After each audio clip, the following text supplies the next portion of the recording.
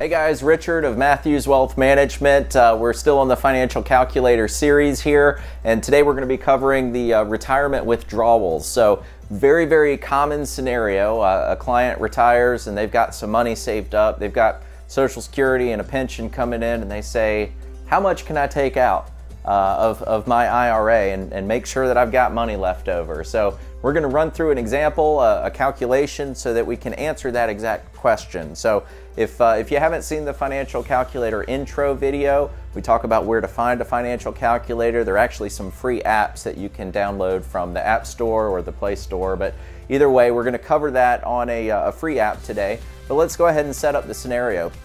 Let's say we've got a client age 65, a very common retirement age. So we've got age 65. Now we have a very awkward, morbid conversation where we start talking about planning horizon or time frame that we need to plan for this money to last. So typically I'll recommend 95, age 95, mainly because I don't want somebody to wake up on their 95th birthday and be broke. But if somebody has different family history or current health situation, we obviously adjust for that. But let's use that in our example here. We're going to go to age 95. So we've got a 30-year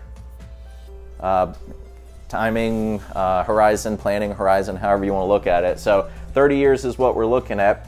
In our example here, let's say that we have a 401k balance of 500,000. Okay, so not too big, not too small, kind of right in the middle.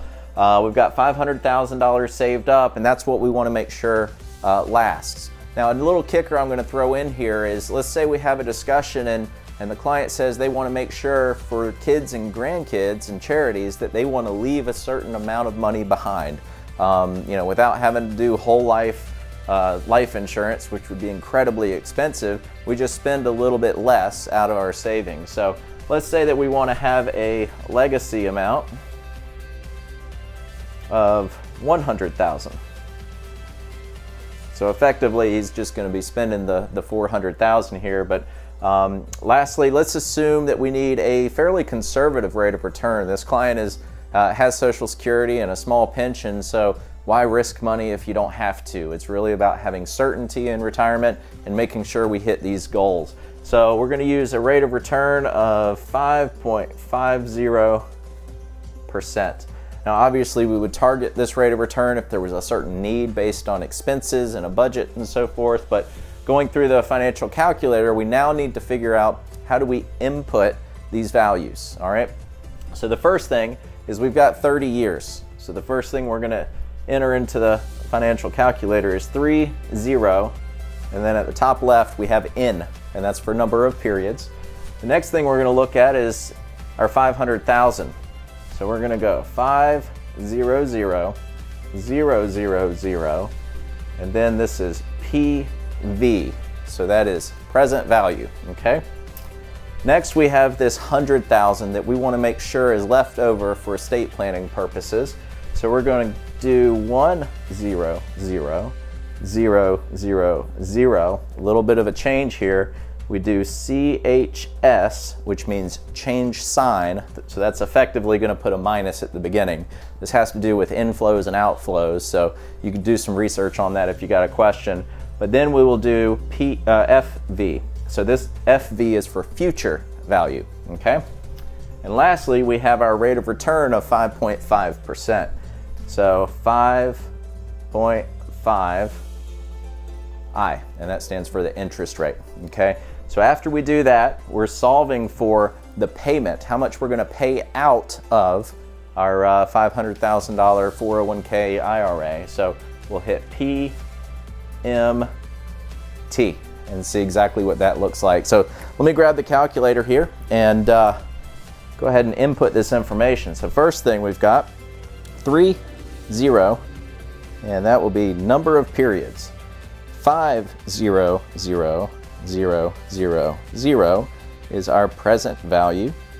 Then we have 100,000, change sign, and future value, FV. And lastly, 5.5 I for interest rate. So now we hit payment and we see $33,022.16. Now that is actually an annual amount. So what I'm going to do is divide that by 12. Most clients think in terms of a monthly there. So what we have in our payment on a monthly basis is $2,751.85. So that answers the question, how much can I take out of my 401k or IRA on a monthly basis to make sure that I, number one, don't run out of money, but most importantly, that I end up with my estate planning objective at a conservative 5.5% rate of return. So join us next time for some more financial calculator videos. I love going through all of this stuff to just show simple calculations, but incredibly important for how do you distribute money that's saved up over a lifetime. So join us next time. We'll see you then.